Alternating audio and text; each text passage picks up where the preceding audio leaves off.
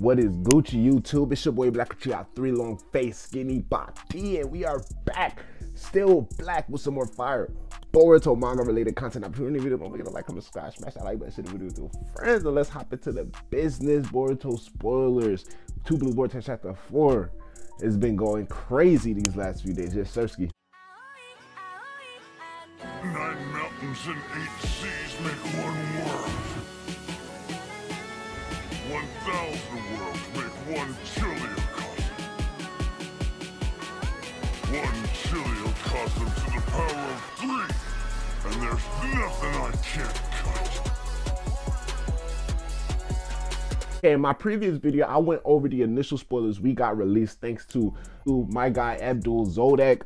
You know what I'm saying? Shouts out to Abdul. He's always be coming through with the translations, with the scans. You know, the full chapter was fully translated and released on OP scans. But y'all know the dealio when it comes to your guy Black Uchiha. Wait until the official release drops before I give y'all my full review. And 9 times out of 10, I'm gonna wait for the official release drop before I even read the full chapter. So I know some people will read the full chapter on OP scans and then wait for the official drop to come out and then read it.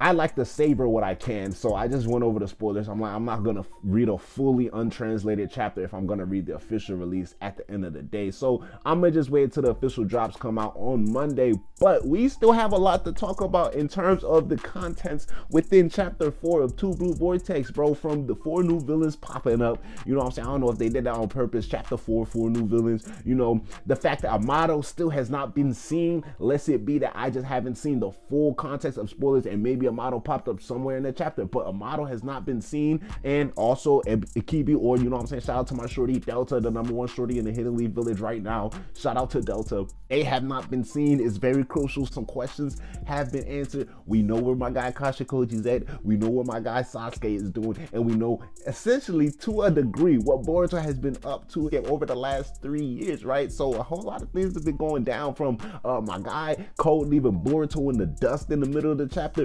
Boruto leaving Kawaki in the dust, big Sarada Uchiha with her big Uchiha vibes pressing on this bum Kawaki. Like, yo, and I ain't gonna lie, bro, just based off of the spoilers that I seen, Sarada, you spouting the wrong things. You spouting, oh, we gotta help Boruto. Oh, aren't you in the Otsutsuki just like Boruto, so why you wanna kill Boruto? Man, fuck all that. Nigga, you're not Naruto's child. Like, you're not Kawaki. Your last name is not Uzumaki, nigga. We don't know you. Like, she needs to start saying the right things. Like, she's saying things, Shikamaru's like, you're beating a dead horse. Nigga, fuck all that. Boruto, we need to really help him. Boruto is truly beating up Cold. So why didn't we question why was Boruto the one beating up Cold? Ask Ada. She saw the conversation. I ain't gonna lie, she's saying some valid points, but it's like, that nigga is not Naruto's. I understand Shikamaru, yeah, but he's not Naruto's. As much as she's emphasizing Boruto is innocent, fuck, Boruto is innocent. Kawaki is not an Uzumaki. That's what she's fighting on the wrong side of the case right now. But you know what I'm saying? Shout out to Sarada, big Uchiha vibes all day, every single day. But let's get to it, man. Boruto's Sensei, you know what I'm saying? Boruto's Timeskip Sensei, my guy Sasuke. The original format for this video,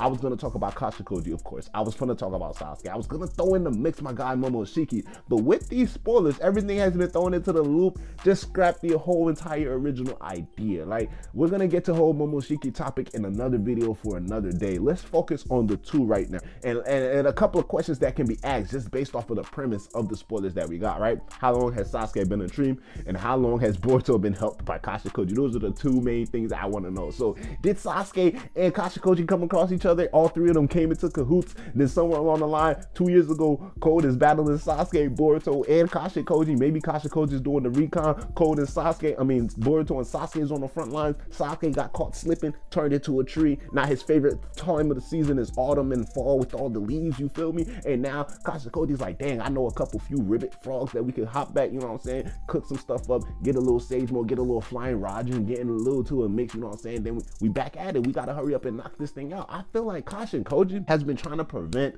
the 10 Tails catastrophe since the jump. He wasn't, it was like Jigen, Kuku. He was worried about like the karma itself. Like, how does that develop, right? You know what I'm saying? Let's get to that, right? I need to take down Jigen. Now, mind you, it could be all that after Jigen left him for dead, after Kashin Koji escaped with his life, he came across a couple of big ass revelations. Maybe it's not Momoshiki showing Boruto the truth. Maybe Kashin Koji, the one who came, dropped the 9 on Boruto like, yo, I know some things. Don't ask me how, but I know some things. And just based off of the way this man Code is moving, is not about to be looking pretty for the ninja world. And we see what they mean because these 10 tails are popping up with personalities, personas, characteristics, and even abilities and powers of previous characters we've seen before. They're resembling Ishiki. They're resembling Jigen. They're resembling a little bit of, you know what I'm saying? I said Moegi. Some people say Ada. Some people saying Delta. I even seen a few say Akibi. And honestly, all of them are justified. They're resembling Sasuke. They're resembling Bug. I said Overhaul from My Hero Academia because of the outfit with the dude who's claiming the Bug allegations. But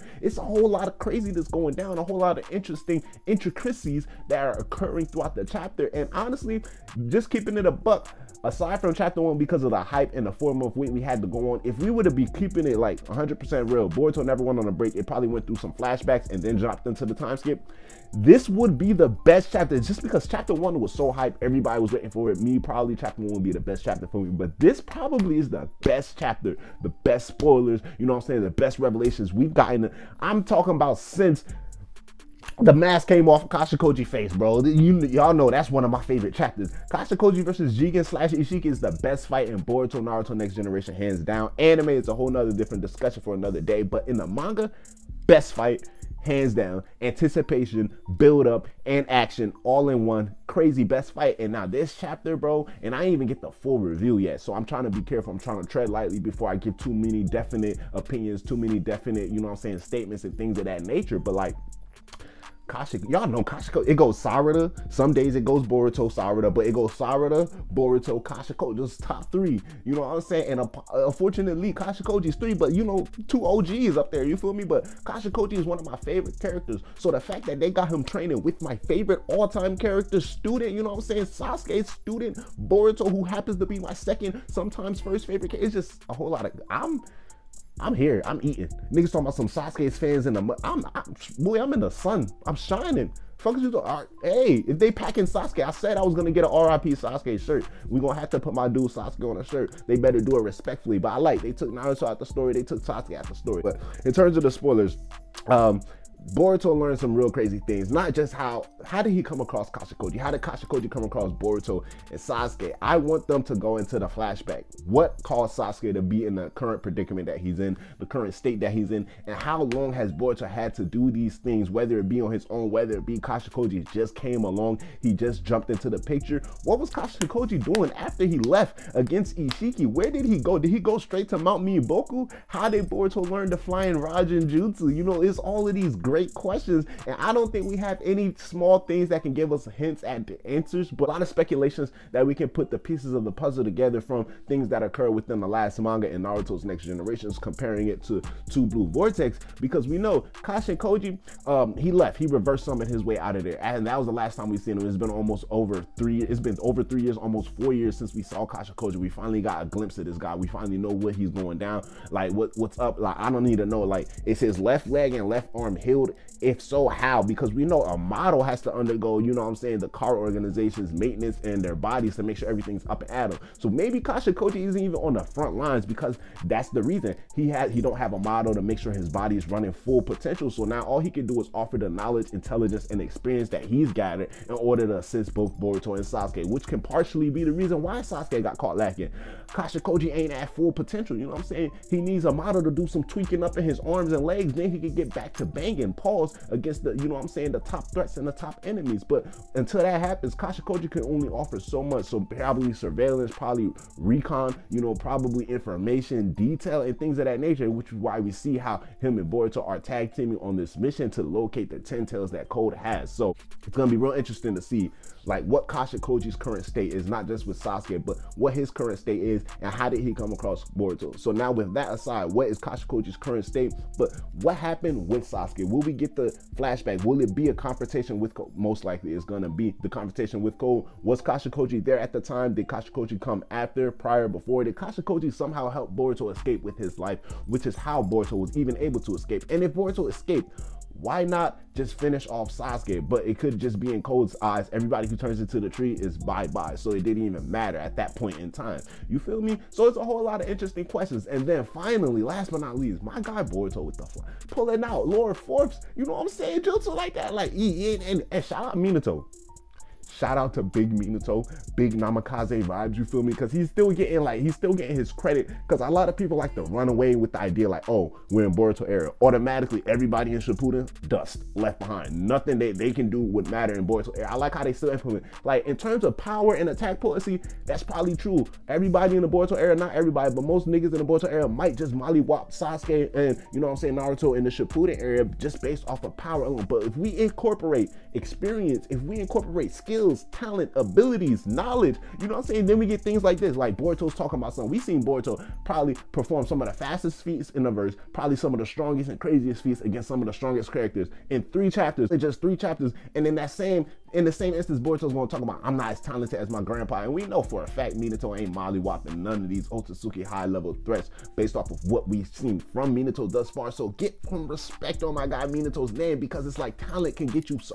And then people, like, when you rewatch Shippuden, when you rewatch, a lot of these weaker niggas be winning fights, you feel me? So I'm gonna shy away from that idea, oh, Boruto era automatically, you know what I'm saying, you throw Delta, even though it's kind of true, you throw Delta in Naruto Shippuden where she's stomping everybody. I mean, taking experience, you got to take in like accountability, like skills, talents. So you take someone like Minato, the fact that he's still getting complimented by Boruto, and Boruto seeing what he's already seen, he's like, bro, I'm not as fast as my grandpa, give me a second. You know what I'm saying? Flying Raja, boom, popping up on these goofy ass niggas. So you know what I'm saying? I feel like nigga like Minato, you give him a karma seal, so getting the clout that he deserves. He might, I feel like his time was cut too short.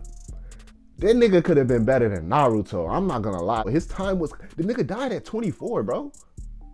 He died at 24. He was a Hokage at 20. Mind you, Naruto 17, we seen when he was a Kage level, but like nigga Minato popped back up in the story, already mastered the 9-tailed fox. Like, come on, he already controlled the chakra of the night. Like, hey, but listen, all of that aside, I'm really excited to see like more breakdowns in terms of what went down with Boruto and his 2 senseis. We got with Sasuke and we got with Kashin Koji. How did he come across Koji? How did Sasuke come across his current predicament? And how has Boruto been faring over the last 3 years in terms of his pursuit against the 10 tails, probably preventing the things that already happened, you know, the making of these 4 new villains. Their drive for curiosity, knowledge, and hunger to eat Otsutsuki is about to be evolving beyond the rate that even Code himself wouldn't have imagined, because now he tampered with a force and a power that he had no business tampering with. So a lot of questions have been answered, and a lot of questions have also been given to us as well, because we still need some answers for things that have been popping up and things have yet to been answered. But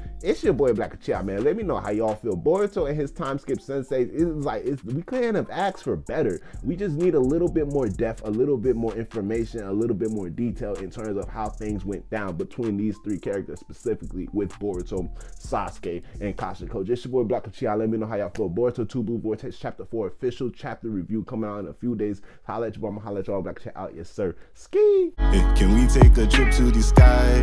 Show them that our limits too high. Cocoa butter hips on the west side. She said